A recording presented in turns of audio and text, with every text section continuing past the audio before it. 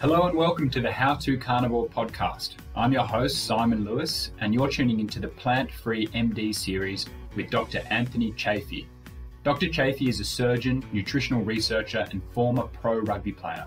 He's been strict carnivore for 3 years and an on and off carnivore for more than 20. Dr. Chaffee looks and feels like a real-life superhero. If losing fat, building muscle, finding focus, and getting the most out of life is important to you, you're going to love the Plant-Free MD series. Hey everyone, welcome to another episode of the Plant-Free MD series with Dr. Chaffee.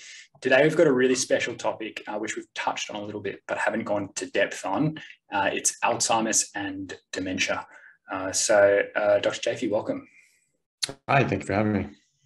Thanks for being here. All right, this is a really interesting topic because it's terrifying for me, and I'm sure for everyone else, the thought of losing our minds either prematurely or even just losing our minds full stop, because not everyone goes kind of gaga before they pass away. And you and I have touched on a few ideas about Alzheimer's and nutrition before. It'd be really cool to dive into that a little bit more. So, I mean, where do you want to start? Maybe we can start with kind of a lowdown on what Alzheimer's and dementia are. So, yeah, well, I mean, there'd be sort of two types of, two different things, but, you know, Alzheimer's can cause a type of dementia. Dementia would just be a neurodegenerative process where your brain is just physically or functionally devolving, so it's not as efficient and effective as it was, and it could be for a variety of different reasons. One of the reasons, obviously, is Alzheimer's. You can also get this with Parkinson's and other neurodegenerative issues. The ones that are pertinent to this discussion would be the ones that I believe are reversible, or at least preventable and partially reversible through diet and lifestyle. At a certain point, damage is done. You can harm yourself, and that can sometimes lead to permanent damage, but you can certainly reverse a lot of that. And I've certainly seen that in patients and family members. And also there have been studies that looked at a high-fat ketogenic diet as a treatment modality for Alzheimer's. And that actually showed better results than every single Alzheimer medication that's ever been trialed. So that's certainly something that can be influenced by this. Now, can you reverse all the damage? You know, not in all cases, but it's certainly going to improve your situation dramatically. And then there's just other forms of dementia. People can just slow down over the years. We see on MRIs and CT scans when we're looking at patients for other reasons. You know, the brain of a young, healthy person, it's very full. The skull is full of brain, and you have ventricles, which are the hollow portions inside the brain that your cerebral spinal fluid is created and flows through. And these are very tight and small, generally, in a young, healthy brain, because the rest is just full of brain. Then when you get older and older, and you see older and older brains, those spaces open up wider and wider and wider. And you know, this is because the brain is atrophying, and it's just like if you have muscles that are just slowly withering away, your brain does that as well. But you know, so you can have someone who doesn't have dementia per se, but their brain is not the same as it was when they were 35 or even 40. So that's a big issue, and I think that a lot of that has to do with diet, and certainly a lot to do with what we're eating, but very importantly, what we're not eating. Everyone's going, you know, whenever you get in your 40s and you have a couple kids, you think, oh, I need to protect my heart. I want to, you know, be there for my kids and my family. So they go on a low fat, you know, supposedly heart healthy diet, and everyone starts getting problems. Their blood pressure starts going up. Their coronary calcium starts going up, and they start having more and more problems. And then their doctors generally say, well, this is because you were eating all those steaks for the last, 20, 30 years. Well, no, because they weren't having any problems when they were eating the steaks. They were actually very well and very healthy. Then when they stopped doing that, they got a lot worse. And so you have these people in these elderly care communities and so forth. I see it in the hospital all the time. We have the dietary guidelines and recommendations for our patients, and I've actually emailed the hospital and the health network multiple times saying like, well, look, I think there's some significant flaws with this, all pushing high carbohydrates, even high sugar and low fat, low meat sort of diets. And I see these people basically eating sugary cereal and candied bread. And these people are in hospital. I mean, it's like, and I just look at that and it's like, that's why they're in hospitals, because they've been eating this crap. Insane. Yeah. And so, the main thing with eating a low fat diet and why that affects your brain is because your brain is made out of fat. And 70% of your solid components of your brain are lipids, fats. 20% of those are DHA, and then you have EPA and all these sorts of things that don't exist in plants, that you can't get from plant oil, certainly not seed oils and all that rubbish. And so you need to get this from animal fats. They also have very long chain fatty acids, 20 and 22 chain fatty acids. And these don't exist in plants, and we don't really make them ourselves. We're very inefficient and ineffective at making them. We have to get this from our food source. And so if you're not getting them from meat, you're not getting them, and your brain is deprived. And so you cannot maintain the physical structure of your brain, because every minute that we stay awake, we get low-grade brain damage. And as your neurons are firing, they actually damage themselves. And this is why we need to sleep. This is why we need to shut off. This is why our brain cycles which neurons are firing at a time. People used to say like, oh, well, we need to, like that movie Limitless, you need to do this and it'll activate all your brain at the same time. Great movie. That's called it.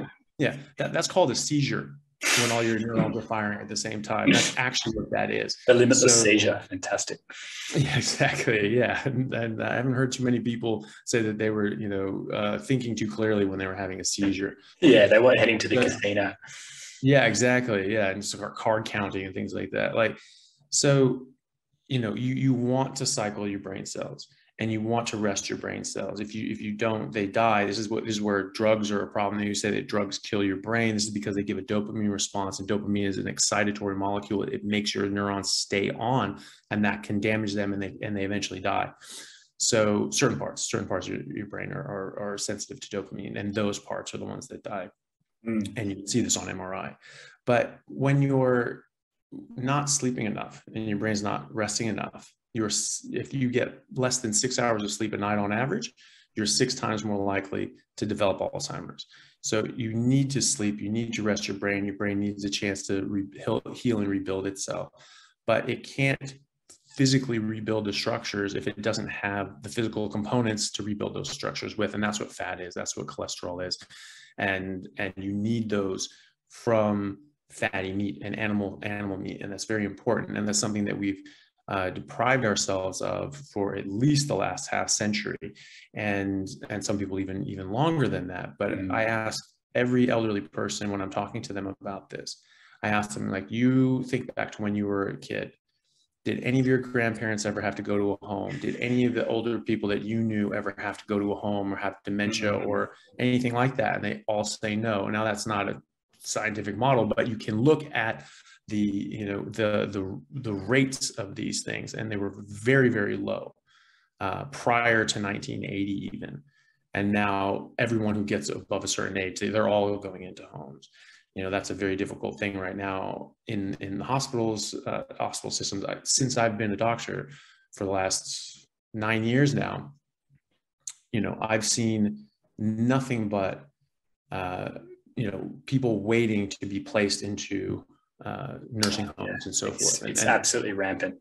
Yeah. And so you have like a 2-year waiting list for these things. They're so backed up. So it's a big problem, and it doesn't need to exist. It wasn't a problem before. People think, oh, we're just living older now. That's not true. That's not true at all. We have a higher average life expectancy from birth, but we also eliminated most of the major killers in infancy. Yeah, it's a deceptive stat, isn't it? Very, yeah. Because most of these things were because, like in the 1800s, people only live until their 30s. That's not true.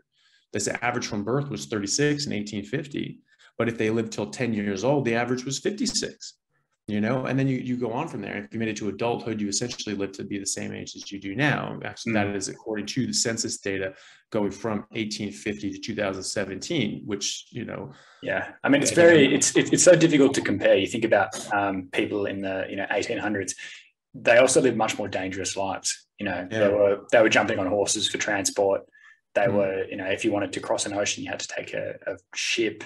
There was the chance of like catching disease and that sort of thing, outside of the high infant mortality. So it's not kind of like apples with apples, it's apples and oranges. No.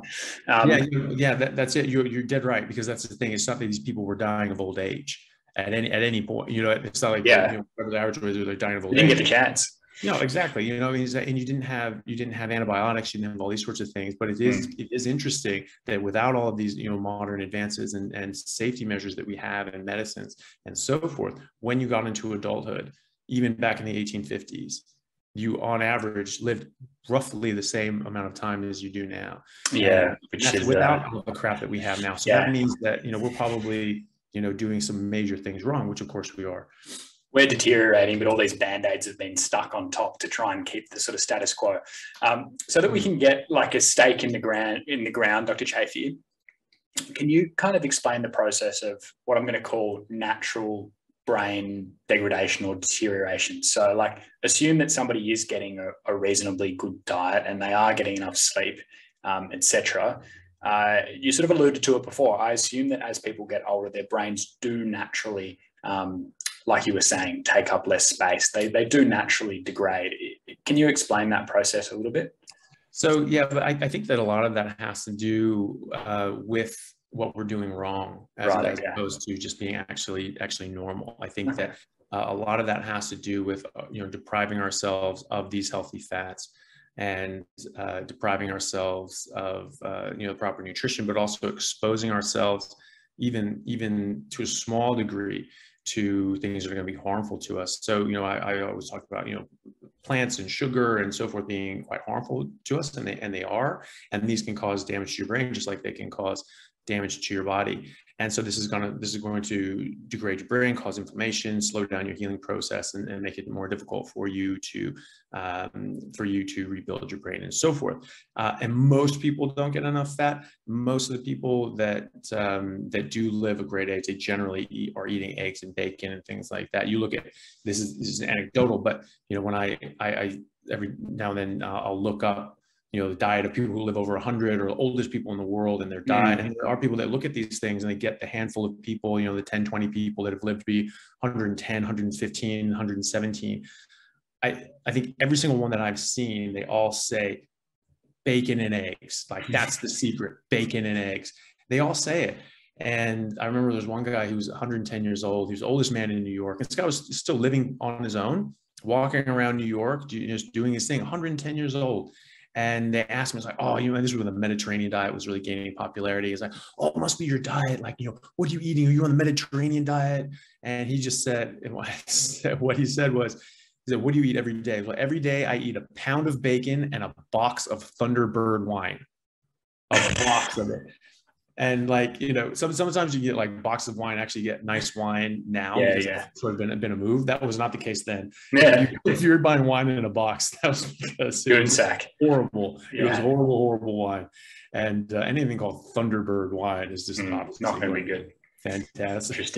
Yeah. Well, they always say that Hong Kong has the oldest life expectancy, and they've got the highest per capita consumption of meat. So they do, It's like a pound and a half per person on average, and not everybody is an adult male.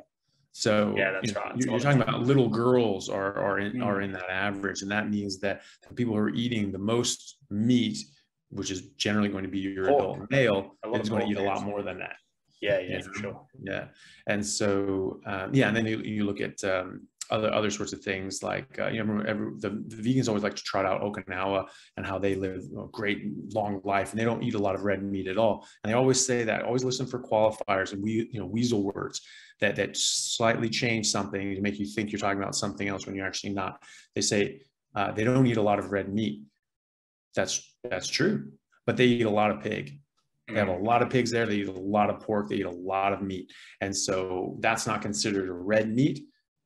fine. It's still meat. And so even though they're eating plants that, you know, they grew, they're not eating a lot of processed crap. And so one of the things like the Blue Zone study, if you look at that, you know, you look at the studies and you ignore the conclusion that the author draws, you draw your own conclusions. And so the authors drew the conclusion that in these areas that are more plant-based, they lived longer and had healthier lives. Therefore, plant-based is better. But actually what they showed was that places that ate a lot less sugar and processed crap lived a lot longer. And they also excluded places like Hong Kong and so forth. You know, they cherry pick these things as well, but they also got the wrong conclusion from their own data, I would say. And then you have the Eat Lancet study, which was crap. You know, the top epidemiologist and professor of medicine in the world, he's the most cited researcher in any discipline of all time, Professor John Ioannidis from Stanford. And citations are really how you measure your clout as a researcher. And he is the best researcher of all time in any field. And so, and he just pointed out that, you know, these nutritional medicine, nutritional studies and so forth are all crap, basically. They're really bad. And he said specifically about the Eat Lancet trial that was more science fiction than science. And it was just, you know, these people have an agenda, and they will, you know, mold and manipulate whatever they can to meet that agenda. And so, you know, it's but there's other ways of looking at these things, and there's a lot of other sources of information as well that totally show a completely different story. Absolutely. So far we've kind of gotten, in terms of prevention, we're talking about eating your saturated fat, which generally will come from eating meat, pork, beef, lamb, chicken, whatever it is, and getting your sleep. As you mentioned, if you're getting less than 6 hours per night, you're 6 times more likely to have, I think, Alzheimer's or Alzheimer's. Yeah. Alzheimer's. All right, let's talk about sort of not only prevention but the cure. Have you got any anecdotes or stories about people recovering or improving their Alzheimer's and dementia with proper nutrition? Yeah, well, so like I said, you know, there are actual studies, you know, using a high-fat ketogenic diet as a treatment modality for Alzheimer's, and that has been shown to be more effective than anything else ever tried, basically. And so, you know, I'm trying to, you know, sort of set up trials and things like that as well, just to use a carnivore diet, high-fat carnivore diet, or at least you know, high-fat ketogenic diet as a treatment for these sorts of people, and just show how beneficial it is, and give these people, you know, a new lease on life. And certainly family members, certainly friends and colleagues and patients that I've you know, helped get on a carnivore diet, they've benefited tremendously. You know, my father, I've mentioned before, was diagnosed with Parkinson's and was slowing down and was having memory issues. And you know, he's a brilliant man. He's a physicist, mathematician, computer scientist his whole life. And you know, he was on a team at the Lawrence Livermore Radiation Laboratory in Berkeley with Louis Alvarez, who won the Nobel Prize in physics for developing the bubble chamber and cracking atoms. So my father literally was one of the first people to crack the atom and study subatomic particles. And so his biggest fear was losing his faculties, and as it is with a lot of people. And I was seeing this happen, and it was absolutely terrifying. And he had a few medical issues and so forth that had set him back. And he was very slow to recover from this. And he was sort of sitting on the couch. He was watching TV. He wasn't really talking as much. Normally, he's very, very conversational. He loves talking to people. He loves, you know, being in conversations and contributing. He's a very interesting guy to listen to, as you would expect. And he wasn't really able to do this. And it would actually be days would go by before I heard him say anything. He, you know, talked to my mom more than Matt, that would have been devastating. It was, and I was watching this in real time and aware of what was happening and really upset by it and trying to think, you know, what could I do? What could be done? You know, hoping that he would just sort of come out of it. And that was around the time that I really came back to a carnivore diet and really realizing how significant it was that I was, you know, what I was doing, you know, 20 years earlier, and really digging into the research and seeing what we could prove. And so I was living like that. I was getting insane results from this. And I was doing so much better. And I was, looking through the data and and asking questions and trying to see, if I could answer them in the data, and challenging, okay, we have two opposing ideas. Let's look for information and evidence that can prove one of them right or wrong, or maybe both of them wrong or right, or wrong anyway. And I was getting really excited. I was finding new things. I was talking to my parents about it. I was like, oh, look at this and look at this and look at this and look at this. Eventually, it was enough that it interested my father, and he talked to my mom and said, well, let's try it. Let's just do it for a month and see how it goes. 1 month into this, my father was just a different person. He was just an entirely different human being. He had so much more energy. He was going around. We were talking, having normal conversations again. And then he was telling me, I was like, oh, I'm just having really bad constipation. It's just sort of having an issue. And I sort of realized that he was still doing things low fat or lower fat than he should, because he sort of grew up he raised us like that on the Pritikin modality of just not eating any fat at all. And so it was hard for him to eat fat, and he was just still naturally doing it. I was even cutting fat off for myself for a while. And then I was like, no, I have to eat the fat. I had to convince myself to do that, because I was like, I trust the data. I trust this, eat the damn fat. And so I just mentioned to him, I was like, well, fat is actually what drives your digestion. That's what actually keeps your stool soft. So if you're having hard constipation, that means you're not getting as much fat as your body wants, because it's that excess fat that your body can't absorb that goes through and keeps the stool soft. And also it's the fat that grows your brain, regrows your brain, and keeps it healthy. And so, it's really important to do that. And so he said, okay. And the man started eating bacon and drinking whole milk. I've never seen this man drink whole milk or eat bacon in my entire life, as a child or an adult. And 1 month after that, he made insane improvements the first month. The second month was even more. He was just basically his old self again. And he was still a bit weakened because of the hospitalizations and deteriorating sort of issues that he's had, and he still had to recover from that. But all of a sudden, he's reading again. He's going through his old physics textbook from his PhD at Berkeley, and he's mowing the lawn. He's like taking a chainsaw and cutting down trees. He was 80, right? So like, I remember calling my brother, and he was saying, I asked him what he was doing. He's like, oh, I'm just going over to mom and dad's house. It's like, oh, okay, you're just hanging out. I was like, well, dad decided to cut down a tree with a chainsaw, and mom was very worried. So she wanted me to go over there and make sure he doesn't die. I'm like, okay, all right. And Dr. Chaffee, question for you. When this change was happening, could your father actually recognize it and be like, oh, I'm better this month than I was last month? Or did he just kind of naturally start doing the stuff he used to do? I didn't speak to him specifically about that. So I don't know. I'm sure he did, because he was just a different person, he was an entirely different person. And, he definitely was saying that he felt better and was doing better and so forth. And he wouldn't have stuck with it if he didn't think that. My mom was very much against it, but she did it to support him. And, she's a big foodie. She loves cooking, and she was a bit grumpy that she couldn't cook all the different things that she used to cook. And a couple of weeks into it, I was just asking how she was doing. So, well, I'm just, I don't feel good. I'm all tired. I'm this, I'm that. I was like, well, you're diabetic, and you're on a heap of medications to keep your blood sugar down, but you're not eating any exogenous carbohydrates. So what's your blood sugar doing? And she sort of thought about it and checked it. It was actually quite low. So I'm like, well, there you go. You can expect to pull back on your medications if you're not taking any offending agents that require it. And this is when she started titrating her diabetes medications down. Now she's off of them. She's on the lowest dose of long-acting insulin, because she doesn't quite make enough insulin at this point. She's insulin-dependent diabetic as well. And so they both noticed extreme benefits of this, and my mom certainly wouldn't have stayed with this if it wasn't such a big benefit to her life. My father ended up losing, I think, 60 pounds in 8 months, and was just running around doing all sorts of things. He started going to the gym again at 80.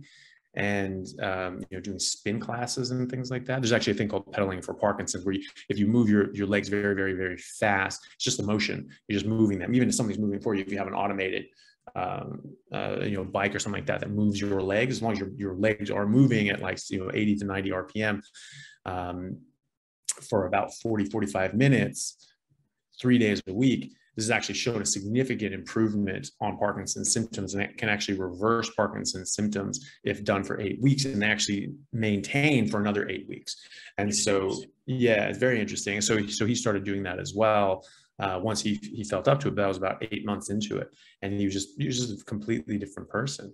One reason why the ketogenic diet and a carnivore diet, obviously, because ketogenic is getting closer to a carnivore diet, which is our evolved natural diet, so that's going to be the most beneficial.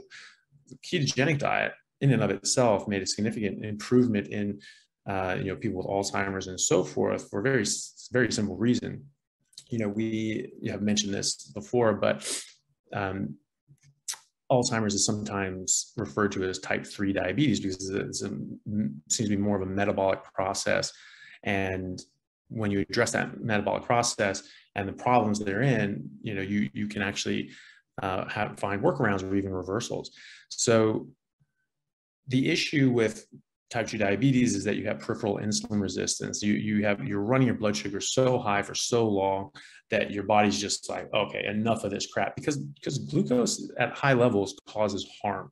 And so your body is going to set up defenses against it. One of those defenses is to slam up your insulin. High insulin for too long causes a myriad of diseases.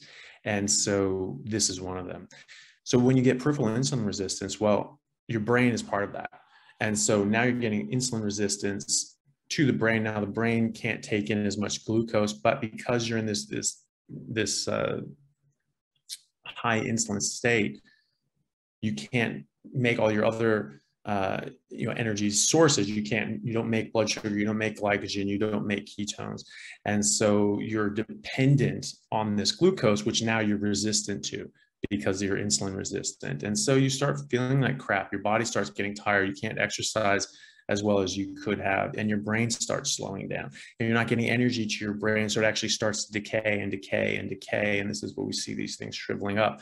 And when you switch to a ketogenic diet, or preferably a carnivore diet, but really just getting rid of carbohydrates and getting your insulin down, and your body can now mobilize your fat stores and mobilize ketones. Ketones are your brain's primary food stores. I don't know where the hell this rumor went around saying that your brain runs on glucose. That's what it's supposed to go on. That is crap. I learned this in biochemistry 24 years ago, that your brain's primary energy source are ketones. They run on ketones no matter what metabolic state you're in. You're always running on ketones, and they run better when you're in a non-insulin driven state, termed the fasting state, which is bullshit. That's our primary metabolic state. That's where everything works better. And so I don't know who came up with that. I don't know who said that, but they're wrong. And they clearly never took biochemistry. They just heard something and it sounded good and they ran with it. And that's a lot of things. It does sound simple. It's like, carbohydrates in, use glucose for energy. That'll fuel your brain. Tick, tick, done. Well, but also when you're in a fed, they call it a fed state, your brain does predominantly run on glucose, but that's because your body is desperately trying to get this blood sugar the hell out of your system as quickly as possible because it's damaging you. Okay. So it's shoving it in everywhere. It's not just your brain. It shoves into your fat and your muscles and your liver. It shoves it in everywhere. It's just getting it the hell out of your bloodstream because you don't want these loose particles running around causing damage. And so people look at that and they hear that and they go, oh, that's the end of the story. Your brain wants to run on glucose. Like, okay, well, first of all, you're assuming a fact that's not in evidence. Okay. Because you're assuming that actually is our primary metabolic state. Okay. And you're assuming that we got it right, that that's a fed state and so forth. So, that was a guess. And I would say it's very, very wrong. And so, a little bit of information is a dangerous thing. So they heard like one little thing, oh, that's it. And they just ran with this. And they're like, no, it can't be anything else. It's like, look, you don't know enough to realize how wrong you are. And so when you do actually take biochemistry, you take the rest of it, you find out that ketones are actually what run your brain. Your brain's always running on ketones. That's its optimal, preferred, and most efficacious energy source. And especially when you're talking about someone who's been eating carbohydrates for a long time, even if they're not diabetic, even if they're not having any sort of disease process that we can see very clearly, this process is still happening. You're still getting some insulin resistance, which is going to slow down the uptake of energy into your brain. It's going to slow your brain down over time, and your brain is going to atrophy. I think this is a major part of why our brains, so-called normally atrophy over time. I think because we're not maintaining it properly. So we're not maintaining it properly because we're not getting the requisite fats that they're made out of, probably not getting enough sleep. No one does. And then we're eating a lot of carbohydrates, even if we're not eating sugar. Fructose is worse than all of that. It causes more peripheral insulin resistance, in and of itself, regardless of your blood sugar and so forth. So this causes much more problems. So if you're eating a lot of sugar, this is gonna hit you more. And obviously, there are going to be people that are genetically susceptible to these processes, and they're going to be hit harder. So when you go to a carnivore diet, which is how we're supposed to be anyway, and at least a ketogenic diet, you now circumvent that blockage. Okay, now you don't need insulin. You don't want insulin. And so it doesn't matter if you're insulin resistant, because your ketones are just going to go in and run your brain, and you're just going to light up. Like I saw with my dad, he just literally just woke up. And this is what a lot of people talk about. Have this mental clarity, and they don't have the brain fog. They have a lot of different descriptors on what they feel like cognitively when they go on a ketogenic or carnivore diet. I wonder, Dr. Chaffee, I'll jump in there. I wonder if that's a similar feeling to what people experience on intermittent fasting towards the latter stage of their fast, where they've cleared out all the glucose and insulin from their body. Yeah, that's exactly what's happening. Yeah, because their insulin is dropped down to a normal level, and that's where you get all the benefits. Those are the benefits of fasting in general, but intermittent fasting as well, because you're just waiting out the clock on your insulin. So intermittent fasting, they do this essentially every day.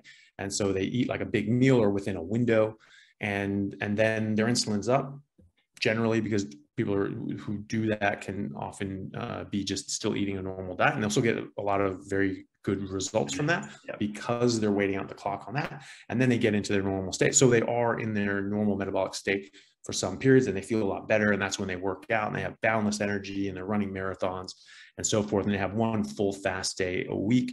Generally, this is in the traditional intermittent fasting modality. And that's when they feel the best. And that's when they're doing that's when they plan their marathons on their fast day and so forth. And that's exactly what's happening. You're letting your metabolism get back to normal. You're letting your body actually run efficiently and effectively, and just generate energy and run properly. And that's the amazing thing about your body, is if you just leave it alone, it generally does a good job. I don't understand why people think that we need to micromanage our biochemistry. What animal can possibly do that in the wild? You just eat naturally, and your body takes care of the rest. If it didn't, we wouldn't be here. We didn't have the technology and the ability and the understanding that we do now to try and micromanage our biochemistry and our bodies and our blood sugar and so forth. So that wouldn't have been a survival trait.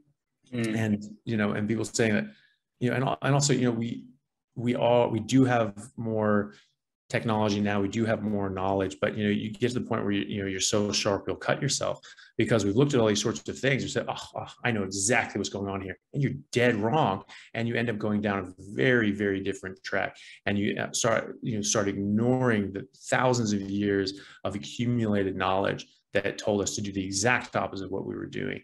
And and sometimes those accumulated pieces of knowledge are based in something that's not right, but a lot of it has to do with trial and error, and seeing what actually works in a practical setting. Yeah, I think what you're describing there is like sort of a very simple and intuitive way of eating, but it's hard to create 10 different products around that.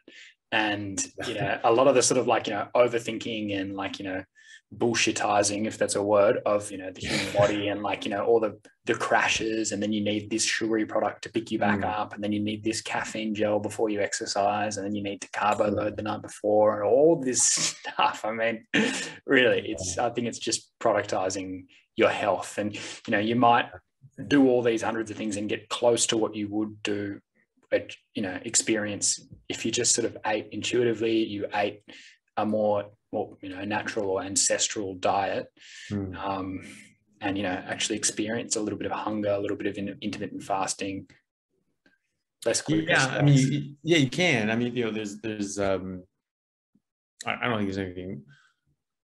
I don't think there's anything necessarily that provides more benefit once you're already in your proper metabolism. It's hard to say because I haven't really seen any study, and maybe they exist and I just haven't seen them. And maybe this happens even though I don't know. I mean, you can't prove a negative. Just because I haven't seen information doesn't mean that information doesn't exist. But I haven't seen personally anything that convinced me that you get much more from just not eating at all versus not eating carbohydrates and being in a so-called fasting state. The studies that have shown a lot of benefit have been in the context of a SAD diet, of the standard American diet, standard Australian diet, where your Western diet, which is crap. And so you're not eating crap, and all of a sudden you're better, and you're in the so-called fasting state, and you get these benefits. And we think of that because, when you're fasting, you're not eating, and now you're in this fasting state and you get these benefits. Okay, but you're supposed to be in that metabolic state, and you get a lot of benefits from being in that metabolic state. And you're always going to be in that metabolic state if you're eating as a carnivore or even ketogenic. And so they even have a lot of studies, because they've seen that in a fasted state, you get all these benefits. In animal models, they can regrow beta islet cells in the pancreas and reverse type 1 diabetes, and they can start making insulin again, reverse type 2 diabetes, and a ton of other things, reverse Crohn's and ulcerative colitis, tons and tons of these studies. And yet there's you don't really want to just not eat anything. That's really hard, especially for these long periods of time, because it take like 4 days, 5 days in a row every month in order to do that. And so it's like, that's really hard for people. So we'll come up with a fasting mimicking diet. And there's a ton of studies looking at a fasting mimicking diet, which is ketogenic diet, right? And it may not even be full carnivore, but it's at least ketogenic because it's putting you in that fasting state, and they find the same benefits. So they find that that fasting these mice, you can regrow beta islet cells and reverse type 2 diabetes. And they find the exact same results if you just don't give them carbs. And so that's what I've been seeing.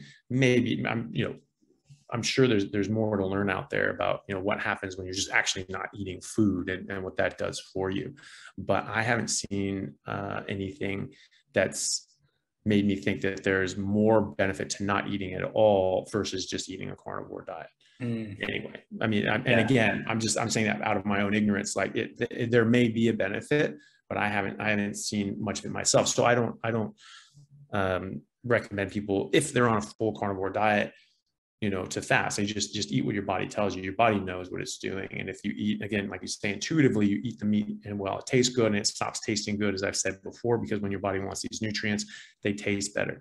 And then when it's had enough, they don't taste as good. And so your body just naturally just goes, ugh, I don't want to eat this anymore. And you naturally want to stop. You can keep force feeding yourself, but you really do have to force yourself. It really becomes. I mean, Dr. Chaffee, based on the carnivores that I've spoken to, like new people trialing it and seasoned carnivores, pretty much everyone, if not everyone, sort of intuitively does some form of 16/8 intermittent fasting. Do you know what I mean? Like that's what I do. Like I have my first meal around 12 or 1 o'clock, and that's just what feels good. I know you've mentioned before, often you'll only eat once a day. Well, somebody would turn around and say, hey, that's intermittent fasting. So I suppose on carnivore, generally people just eat that way because that's what feels right. Yeah, absolutely. And, I put the distinction on it because, what I consider fasting is knowingly depriving yourself of food when you're actually hungry. Yeah, exactly. And so I don't, unless I'm stuck at the hospital and I just literally can't get away and get food, I eat when I'm hungry. Yeah, me too. Yeah, exactly. And so, when you're eating high density nutrition, especially with the high fat content, you're just going to be satiated longer and you're not going to eat as much. And so, you'll get into that pattern anyway. When I'm working out a lot and lifting weights a lot, I will naturally want to eat more. And so, I'll eat a lot. I'll eat big steak until I'm full. And then the next day I sort of wake up, I'm like, damn it, I want another one, and then I'll go and I'll eat again. And so I'll eat sometimes, twice a day, without a problem. I don't have any problem with that. But I don't specifically say I'm only going to eat during this window, but I naturally do. And a lot of people do. And so, you know, and a lot of people ask me that as well. You know, oh, should you be fasting? Should you do intermittent fasting? And I'm like, well, you don't need to, but you probably will naturally end up doing that anyway. And unless you're, especially when you're losing weight, we have a lot of excess body fat, and that you're trying to lose, you're probably not going to be hungry more than once a day anyway, if you eat until you're full. And that's certainly what I've noticed in myself and with patients and so forth that are losing weight, is that, you know, their body has a surplus, an abundant surplus of energy. Like, you really don't need much at all to maintain yourself. You know, there was a guy in England. It was very interesting individual. He was very overweight. I think he was something around 300 kg. Very, very large guy. I mean, he was a ham sandwich away from being bedridden, you know, and he just decided, he just sort of looked around and actually made a pretty clever, intuitive connection, which is, he's a mammal, and there are a lot of mammals out there that hibernate for the winter, and they don't have problems. You know, they don't die of malnutrition. They don't, you know, have, lose out on vitamins and so forth. They actually do very, very well, and they build up all this fat, and then they use that as they hibernate through the winter. And so he said, fine, I'm just going to do that. And he just stopped eating, and he was drinking water, and he would take a multivitamin every day, just for good measure. I don't even know if he necessarily needed that, but he took it. And he checked his doctor. He went to his doctor every month and got a set of blood tests and so forth. And his doctor kept going like, yeah, you know, everything's looking good on this end. And so he kept doing this. He did this for 9 months. What? Yeah, dude. Yeah. So he stopped eating. He did not eat food for 9 months. And he walked, and he started increasing his activity as well. He would walk to work and so forth, which was, a couple miles. And so he walked to work every day. He only drank water. He took a vitamin, and he didn't eat for 9 months. He said after a few days. Yeah. Yeah. And the thing is that, he said after a few days, he wasn't even hungry. He didn't even feel hungry. Now that's, I talk about a lot, your hunger signals are very, very different, and they change. And so, yeah, he didn't feel hungry like he normally would, because he was eating carbohydrates and sugar, which made his brain think that he was starving to death. Leptin. Yeah, exactly. And so now his brain could see that he had a ton of leptin. So, 200 kilos. Yeah, exactly. An extra 200 kilos of leptin. And so he was fine. And so his brain wasn't sending out panic signals. And so he was drinking water, and he was doing great. He got down to a relatively normal weight after about 9.5 months. The craziest part about that is that his skin shrunk with him. So he didn't have all these bags of extra skin, which is what you normally see when people have rapid weight loss. That's probably unhealthy or surgically driven. What's your take on that? Just that he was onto something, that, this is a natural process, and your body can survive in sort of a hibernation mode, and it will come down with it. Yeah. I mean, he's not going to reverse his stretch marks and things like that. But the skin came down, it wasn't all baggy and hanging off of him.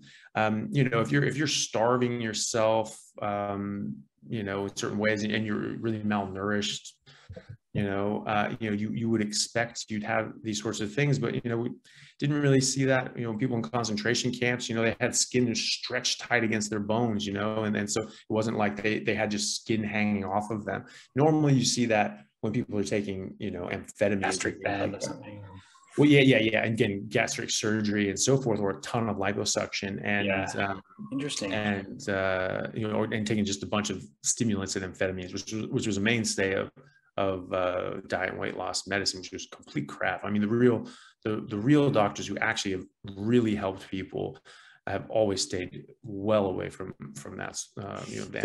I tell you what, I think his ketosis experience would have been unreal, because you're literally burning the fat straight off your body, and then your brain's being fueled by that. I reckon he would have been in a deep state of mental clarity. I wonder it'd be so good to speak to him. We should track him down. Imagine his that would be sleep. amazing, Yeah, we'll find him. His sleep. I'm curious about that. I'm like, well, he's hibernating just like a polar bear. yeah. But I reckon either he slept all the time or he just didn't need to sleep. I can't imagine it was just like normal life. No, I think he probably, probably ended up needing less sleep, requiring less sleep, and getting better quality sleep. I reckon, which is what you tend to see, and yeah, I think he did just fine. He obviously did just fine. He didn't die after 9 months of not eating. No, and he didn't have really any problems from the sounds of it. I obviously haven't looked into all the nitty gritty of the story, and I haven't seen his bloods, but from the account that I read, he was seeing a doctor every month. He was getting his blood taken every month, and every month his doctor was happy. That's and he felt great. And then he dropped, I think he dropped something like 200 kilos in 9 months. And was much better for it from the sounds of it. Yeah. Okay. We're going to end with something that's a bit out there and a bit taking a punt. But lay it on us, Dr. Chaffee. You're eating strict carnivore. You've been doing strict carnivore for 4 years. You know lots of people who are also doing strict carnivore. Let's talk longevity. How long do you think you can be on planet Earth alive? Oh, I'm on a 120, 130 year time frame at the moment. That's how I think about it. So people, you look at, genetically, we've known as geneticists for the last 20 years or so, that we are designed chromosomally to live 120 years on average, right? And so that means if you just stay out of your own way and just don't mess up, you should make it to 120 without doing anything special. And this is something that we see in Native populations and so forth, Native Americans, Native Australians, different peoples all around the world still living as carnivores. This is what they still say, and what they still see. They are not put into the Eat Lancet and the Blue Zone studies, though, of course, because they'll always say, oh, we don't have official government record, we can't trust their records and so forth. And like, that's fine, you don't need to.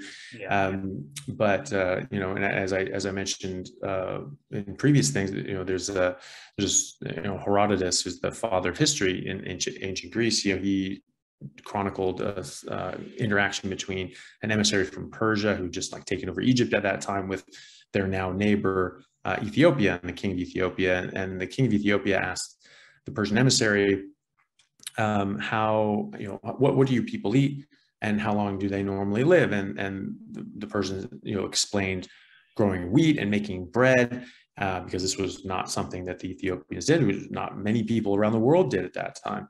And then they said they generally live around 70 years. And again, this is again looking at the bullshit of all people died in their 30s and so forth. Socrates was in his 70s causing trouble around Athens, and so they had to kill him, and so people did actually live to these ages and so forth. And again, we have this documentation. However, if you want to trust it or not, that's what they said, living to be 70.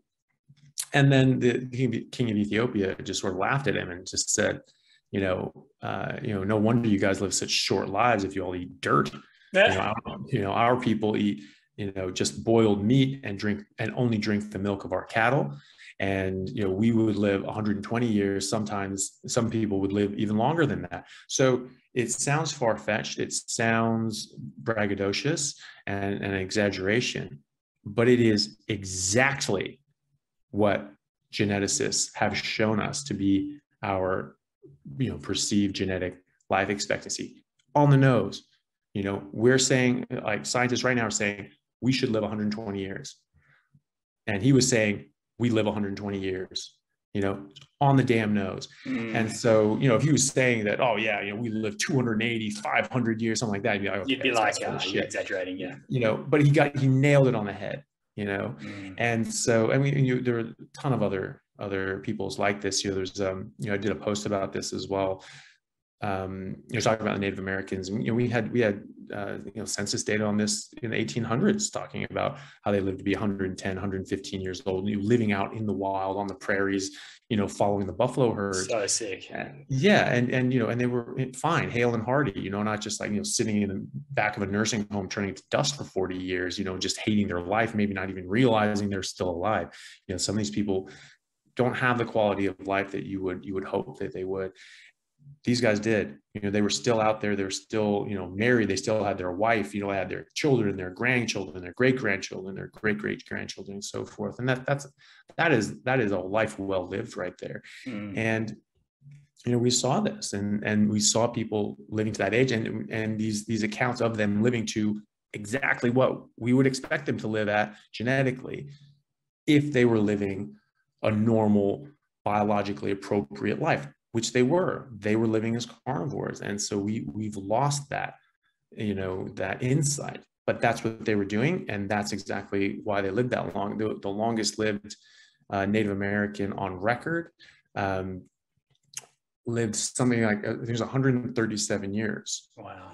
You know, and so he was born in the, you know, the late 1700s, and he died in the early 1900s. I mean, this guy saw a lot. Yeah, absolutely. And probably stuck to his natural diet too. Well, you know, you would expect him to. He would have had to, really. I mean, if you're going to make it that long, this guy wasn't you know, dipping into the Western food as much as other people No would. way.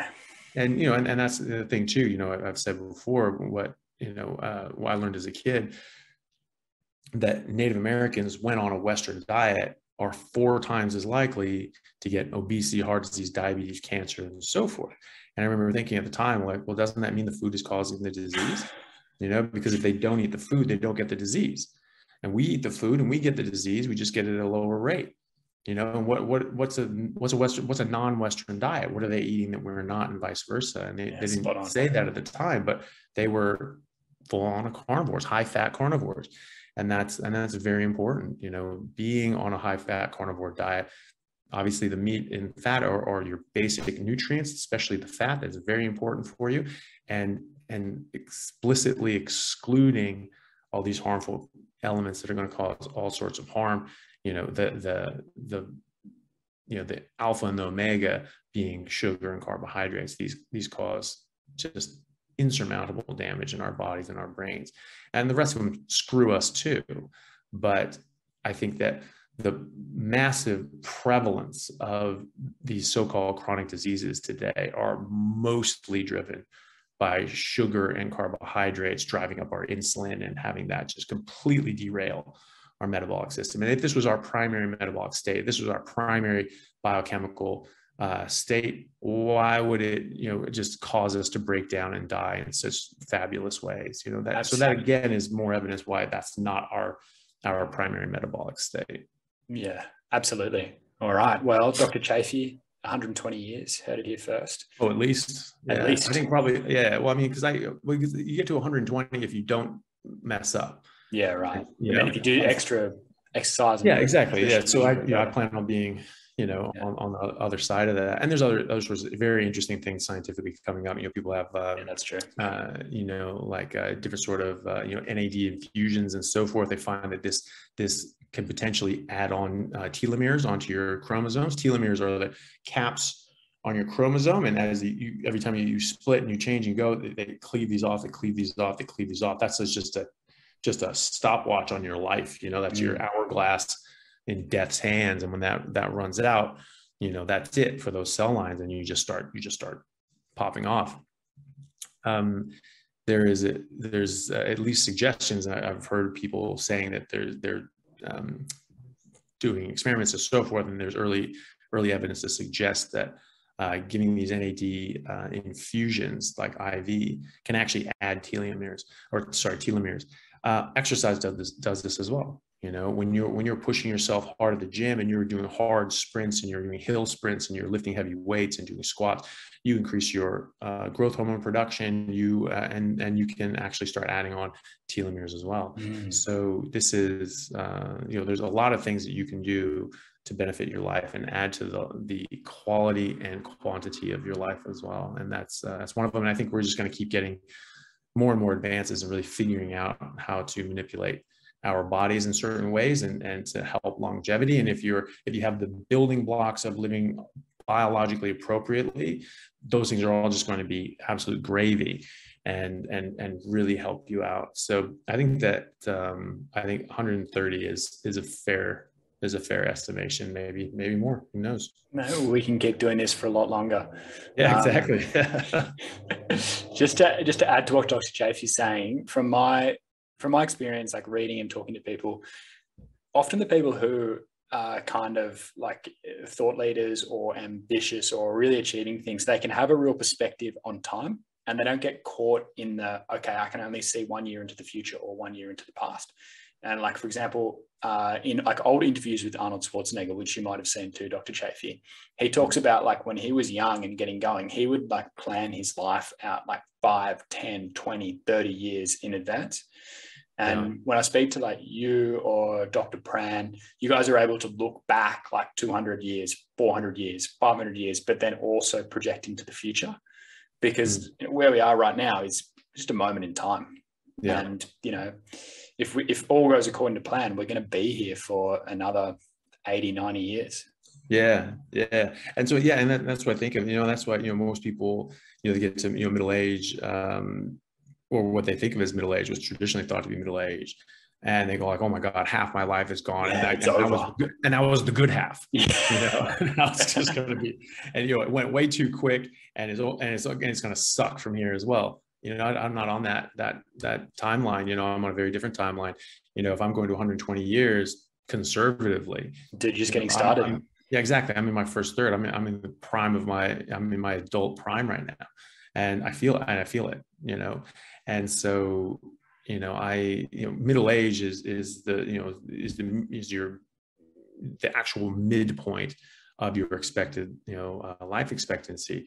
And so, you know, if you're going on a 120-year scale, then, you know, middle age isn't until you're 60. If you're going to 130, 140, you know, it might be a little more than that. So I've got, you know, plenty of prime left. And so I look forward to having a very long career as a doctor and as a surgeon, and doing this for many, many, many, many decades, and really enjoying myself. Love it, man. And you know, and raising a family, and you know, passing it on to my kids and helping them do the same. You know, so I have a long outlook ahead, and this is something that, you know, I'm really happy about with my own parents that are getting older, is that, you know, I think that this is easily going to add decades to their life, and that makes me really happy, because they're very, very important to me. You know, totally. You know, hopefully everyone's loved ones are. Family members. Well said. All right, Dr. Chaffee, thanks so much for today. That was an epic chat. I'm sure everyone's going to get a lot of takeaways from that. Yeah, I hope so. Yeah, it was great. Cool, man. All right, thanks. Hey guys, thank you very much for taking the time out to listen to what I had to say. If you like it, then please like and subscribe to my YouTube channel and podcast. And if you're on YouTube, then please hit that little bell and subscribe, and that'll let you know anytime I have a new video out, which should be every week, if not more. And if you could share this with your friends, that would help me get the word out and let me know that you like what I'm doing. Thanks again, guys.